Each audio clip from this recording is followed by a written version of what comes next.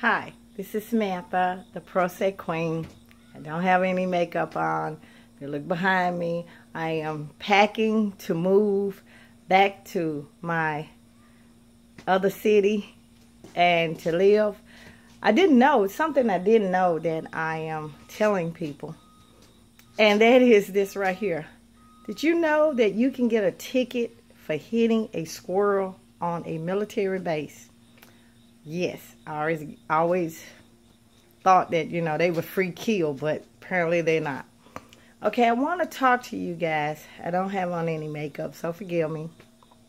I want to talk to you guys about the difference between a creditor violating your rights and just being rude.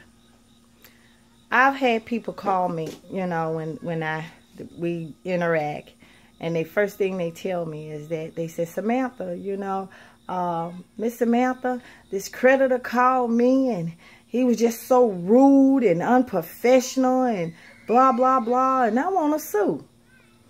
Well, I understand that. I've had creditors that's very rude, unprofessional.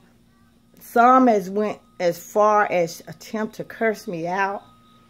They reach that borderline, and then I just hang up. You got to keep in mind that these collections of creditors that call you and collect, they know the law. They just know that you don't know the law. So there's a big difference. If you don't know the law, then it's easy for them to be able to do what they want to do. But it's nothing illegal about a creditor calling you and being rude. It is illegal if they call you and it's after 8 o'clock. They call you on your cell phone. They're harassing you on your job. Those are illegal issues. But I hear when I'm dealing with somebody who wants to file a lawsuit, don't necessarily have to be through me.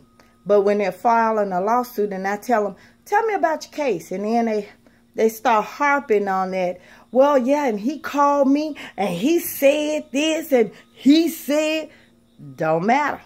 I had to do the neat because, it doesn't matter what he said to you. If he didn't use profanity, he's not breaking the law. And sometimes we have to, being pro se, you have to make sure that even though he was very rude and unprofessional, you don't have to include that. Just say that he called you at a certain time. He did this at a certain time, a different day, and he called you on your cell phone and you didn't give him permission. Now those are breaking the law. So I just wanted to touch base with you, and like I said, I'm getting this together. I gotta hurry up and pack my stuff and be on the road for me to start a new job on the 16th. Well, transfer a job on the 16th. So, if you see me like this, the Prosec Queen, I am packing up. I'm also preparing for my book that's coming pre-order on the 1st of October. And it's coming out released on my birthday, which is on the 12th of December. So, if you have any questions or concerns, please make sure you contact me, the Prosec Queen. One thing about it, I'm not going to lie to you. I'm honest and upfront. And if I tell you that, what I feel is going to happen, I don't have to. I don't take people cases or give people advice just to make them feel good. I tell them the truth because that's what you need to hear. Okay? Is the truth. Thank you, guys.